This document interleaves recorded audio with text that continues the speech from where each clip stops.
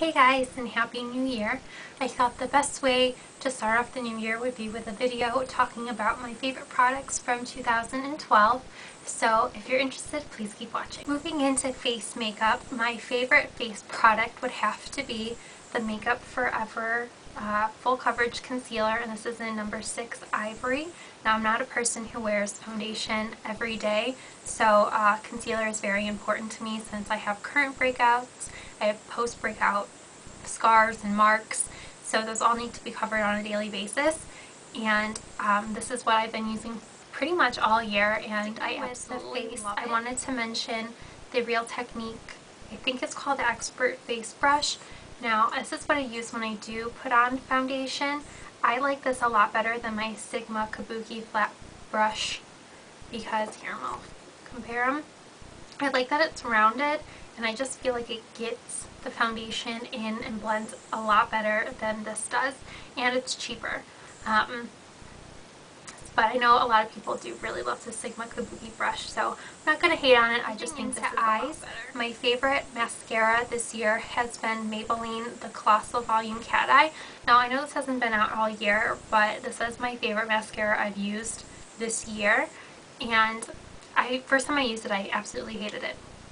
But it dries up really quick, so that's a downfall. But I like my mascaras drier than on more of a wet side, and this is just what the brush looks like.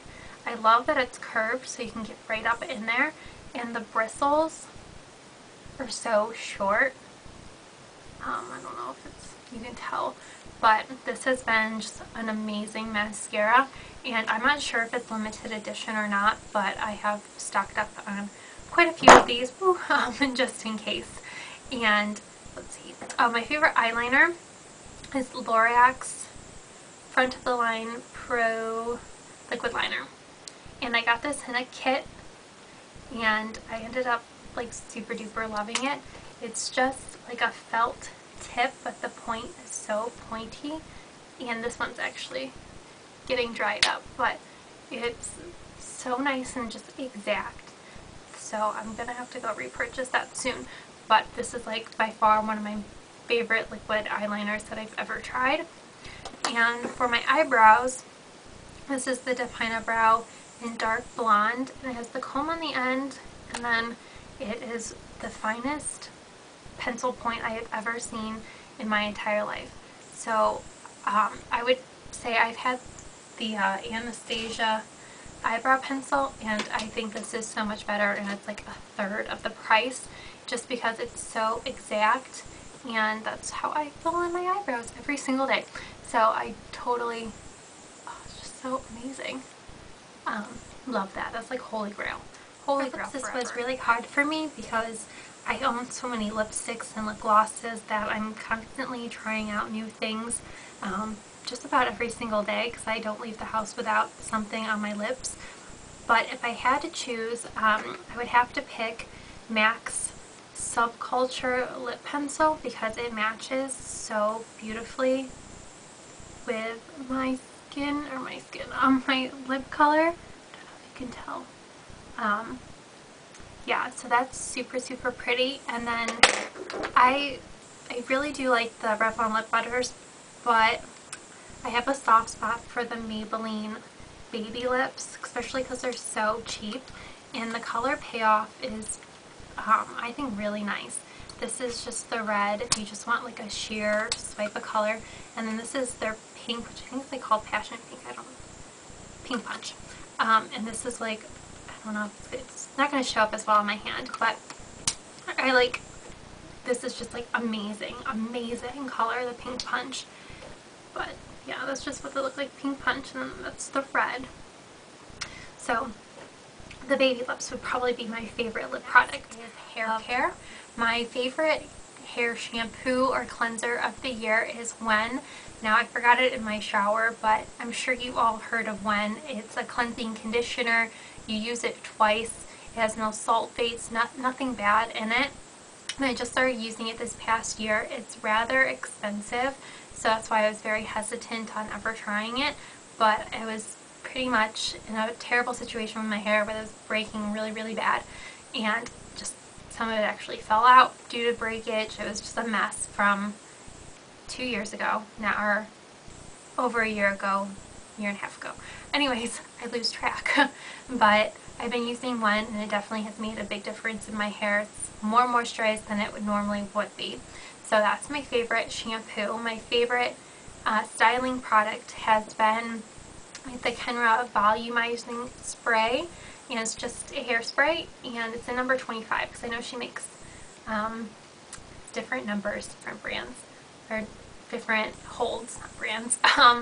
I was, again, hesitant on ever picking this up full size because it is rather expensive. I'm used to just buying hairsprays at the drugstore, so $3 to $4 versus in the teens. I'm pretty sure this is what it was, 18, maybe 22. I can't even remember, but it definitely makes a big difference. Spending more money on certain things, I think, is worth it, and this has been definitely thinking about it. I should have probably added these two products into my skincare, or at least my face makeup product category, but these two things, I must say, have made a huge difference in how my face ends up looking after I do my makeup. And this is the Scandinavian Moisture Lock Makeup Finish, and then this is just my Fix Plus. And spraying this over your makeup helps give the appearance of not having a cake face, and this definitely helps keep any moisture into your skin. So I would definitely recommend trying those out. My final category for my favorites of 2012 is perfume, and I am a perfume hoarder. Like, I just have back there like this huge shelf of all my perfumes. But if I had to pick one, this would be my favorite of 2012, and it is by Ralph Lauren, and this is the number 1, and it may not look like I used a lot, but it's probably the most out of all the perfumes I have back there that, like, it's gone. But this, I think, originally debuted in March of this year. I remember I smelt it in a magazine, just in one of the little fold open things, and I was on the plane going on to vacation, and I smelt it and I was like, oh my gosh, this is like amazing. And I went to my boyfriend, I'm like, smell this, and he was like, oh my gosh, that is really, really good. We need to, get it for you. So I checked it at Sephora.com, and I ended up, they said that the fragrance was sold out, but then they had like an air can of it, and I was like, okay, well, I can settle with that, it's cheaper. So it came, and I didn't ever realize that it was for men. It was the men cologne, and the female stuff wasn't even out yet. So I ended up giving that to my boyfriend, but when it did eventually come out, I ran and I picked it up. But you guys, I can't